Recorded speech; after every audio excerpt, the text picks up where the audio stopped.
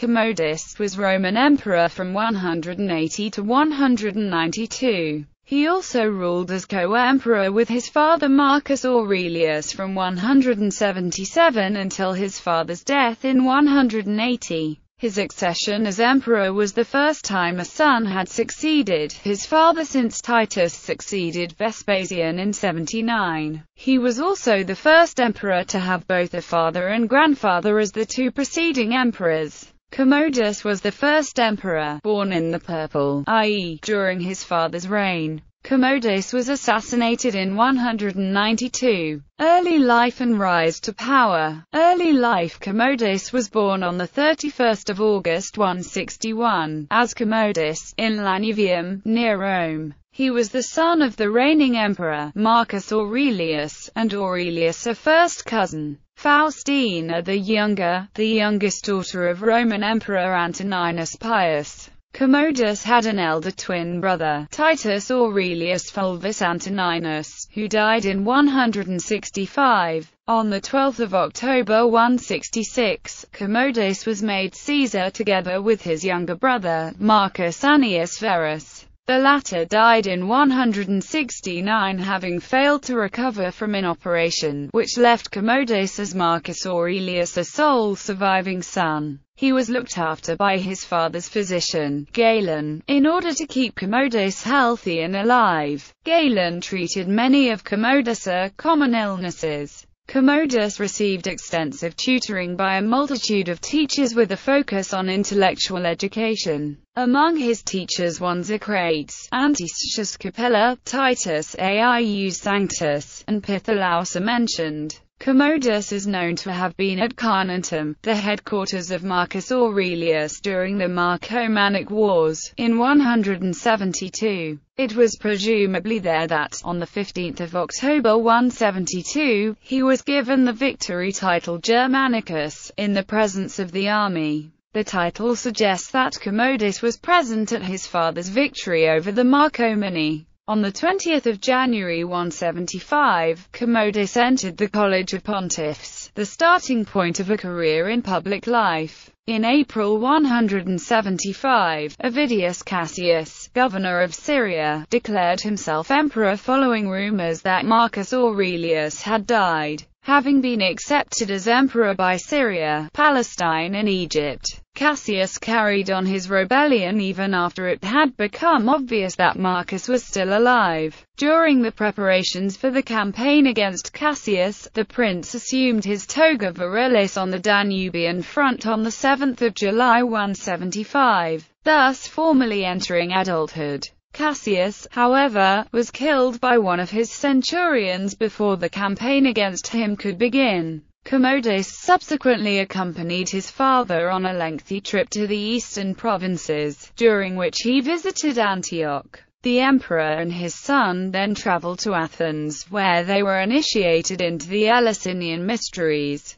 They then returned to Rome in the autumn of 176. Joint rule with father Marcus Aurelius was the first emperor since Vespasian to have a biological son of his own, and though he himself was the fifth in the line of the so-called five good emperors, each of whom had adopted his successor, it seems to have been his firm intention that Commodus should be his heir. On the 27th of November 176, Marcus Aurelius granted Commodus the rank of imperator and, in the middle of 177, the title Augustus, giving his son the same status as his own and formally sharing power. On the 23rd of December of the same year, the two Augustus celebrated a joint triumph, and Commodus was given tribunician power. On the 1st of January 177, Commodus became consul for the first time, which made him, aged 15, the youngest consul in Roman history up to that time. He subsequently married Bratia Crispina before accompanying his father to the Danubian front once more in 178, where Marcus Aurelius died on the 17th of March 180, leaving the 18-year-old Commodus sole emperor. Sole reign. Upon his ascension, Commodus devalued the Roman currency. He reduced the weight of the denarius from 96 per Roman pound to 105. He also reduced the silver purity from 79% to 76%, the silver weight dropping from 2.57 grams to 2.34 grams. In 186 he further reduced the purity and silver weight to 74% and 2.22 grams respectively, being 108 to the Roman pound. His reduction of the denarius during his rule was the largest since the empire's first devaluation during Nero's reign, whereas the reign of Marcus Aurelius had been marked by almost continuous warfare. That of Commodus was comparatively peaceful in the military sense but was marked by political strife and the increasingly arbitrary and capricious behavior of the emperor himself. In the view of Dio Cassius, a contemporary observer of the period, his accession marked the descent from a kingdom of gold to one of iron and rust, a famous comment which has led some historians, notably Edward Gibbon, to take Commodus' reign as the beginning of the decline of the Roman Empire. Despite his notoriety, and considering the importance of his reign, Commodus' years in power are not well chronicled. The principal surviving literary sources are Dio Cassius, Herodian, and the Historia Augusta. Commodus remained with the Danube armies for only a short time before negotiating a peace treaty with the Danubian tribes. He then returned to Rome and celebrated a triumph for the conclusion of the wars on the 22nd of October 180. Unlike the preceding emperors Trajan, Hadrian, Antoninus Pius and Marcus Aurelius, he seems to have had little interest in the business of administration and tended throughout his reign to leave the practical running of the state to a succession of favorites, beginning with Seiotorus, a freedman from Nicomedia who had become his chamberlain. Dissatisfaction with this state of affairs would lead to a series of conspiracies and attempted coups, which in turn eventually provoked Commodus to take charge of affairs, which he did in an increasingly dictatorial manner. Nevertheless, though the senatorial order came to hate and fear him, the evidence suggests that he remained popular with the army and the common people for much of his reign, not least because of his lavish shows of largesse and because he staged and took part in spectacular gladiatorial combats. One of the ways he paid for his donatives and mass entertainments was to tax the senatorial order, and on many inscriptions, the traditional order of the two nominal powers of the state, the Senate and people, is provocatively reversed.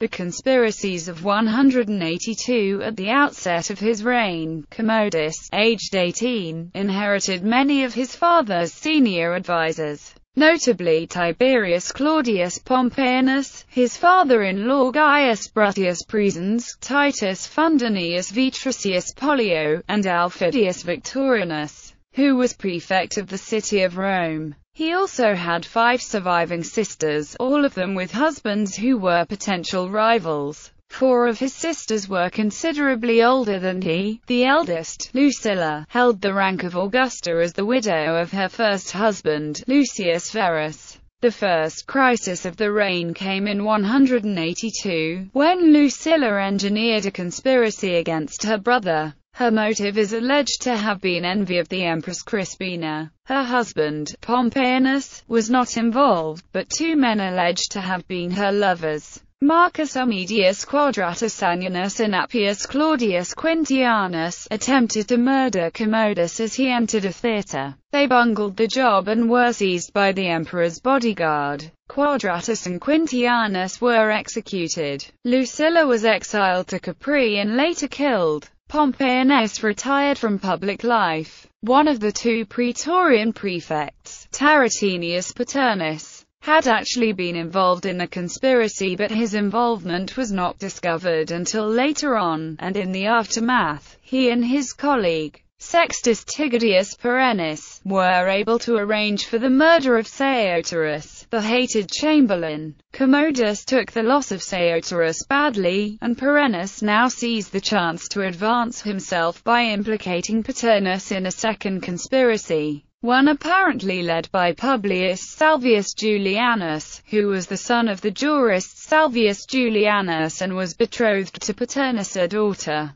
Salvius and Paternus were executed along with a number of other prominent consulars and senators. Didius Julianus, the future emperor and a relative of Salvius Julianus, was dismissed from the governorship of Germania Inferior. Cleander Perennis took over the reins of government, and Commodus found a new chamberlain and favorite in Cleander, a Phrygian freedman who had married one of the emperor's mistresses, Demostratia. Cleander was in fact the person who had murdered Seotorus. After those attempts on his life, Commodus spent much of his time outside Rome, mostly on the family estates at Lanuvium. Being physically strong, his chief interest was in sport, taking part in horse racing, chariot racing, and combats with beasts and men, mostly in private but also on occasion in public. Dacia and Britain. Commodus was inaugurated in 183 as consul with Aufidius Victorinus for a colleague and assumed the title Pius.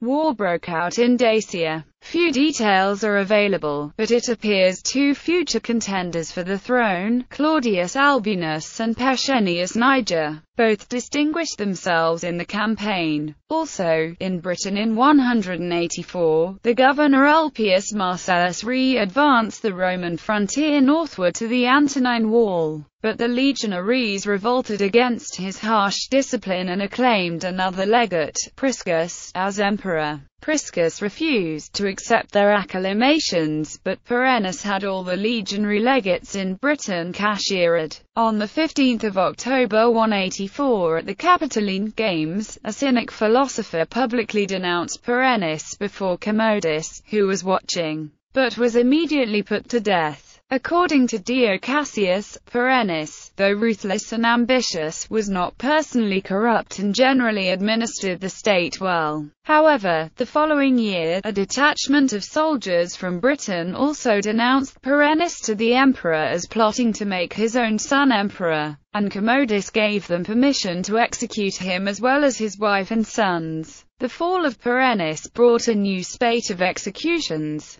Aufidius Victorinus committed suicide. Ulpius Marcellus was replaced as governor of Britain by Pertinax, brought to Rome and tried for treason. Marcellus narrowly escaped death. Cleander's zenith and fall. Cleander proceeded to concentrate power in his own hands and to enrich himself by becoming responsible for all public offices. He sold and bestowed entry to the Senate, army commands, governorships and, increasingly, even the suffect consulships to the highest bidder. Unrest around the empire increased, with large numbers of army deserters causing trouble in Gaul and Germany. Pescennius Niger mopped up the deserters in Gaul in a military campaign, and a revolt in Brittany was put down by 2 legions brought over from Britain. In 187, one of the leaders of the deserters, Maternus, came from Gaul intending to assassinate Commodus at the festival of the great goddess in March, but he was betrayed and executed. In the same year, Pertinax unmasked a conspiracy by 2 enemies of Cleander, Anticius Burrus and Arius Antoninus. As a result, Commodus appeared even more rarely in public, preferring to live on his estates. Early in 188, Cleander disposed of the current praetorian prefect, Attilius Ebutionus, and himself took over supreme command of the praetorians at the new rank of Apugena, with 2 praetorian prefects subordinate to him. Now at the zenith of his power, Cleander continued to sell public offices as his private business. In the spring of 190, Rome was afflicted by a food shortage, for which the praefectus Anani Papirius Dionysius, the official actually in charge of the grain supply, contrived to lay the blame on Cleander. At the end of June, a mob demonstrated against Cleander during a horse race in the Circus Maximus.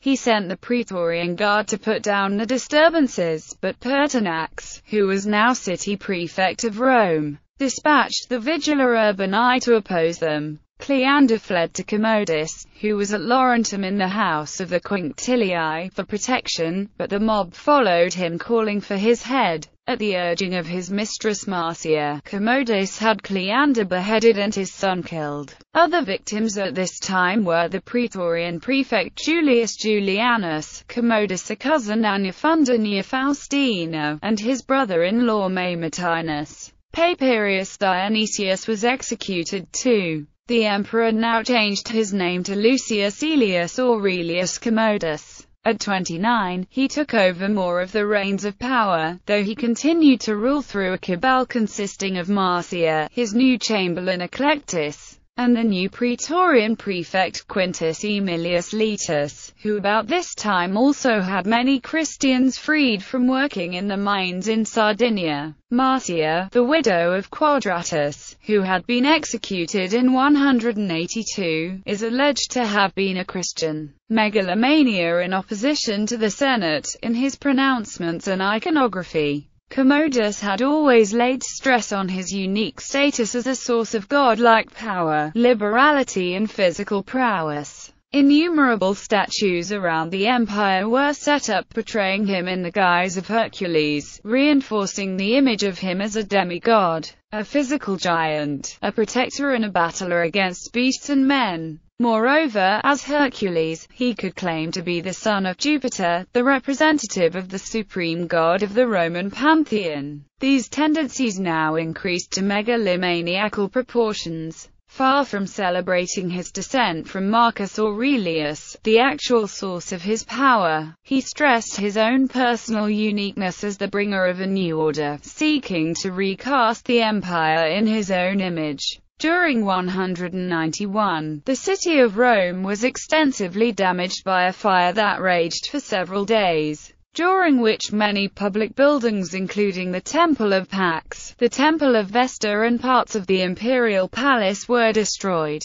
Perhaps seeing this as an opportunity, early in 192 Commodus, declaring himself the new Romulus, ritually refounded Rome, renaming the city Colonia Lucia Anna Commodiana. All the months of the year were renamed to correspond exactly with his names: Lucius, Aelius, Aurelius, Commodus, Augustus, Herculeus, Romanus, Exupratorius, Amazonius, Invictus, Felix, Pius. The legions were renamed Commodiani. The fleet which imported grain from Africa was termed Alexandria Commodiana Togata. The Senate was entitled the Commodian Fortunate Senate. His palace and the Roman people themselves were all given the name Commodianus, and the day on which these reforms were decreed was to be called Dies Commodianus. Thus he presented himself as the fountainhead of the empire in Roman life and religion. He also had the head of the Colossus of Nero adjacent to the Colosseum replaced with his own portrait,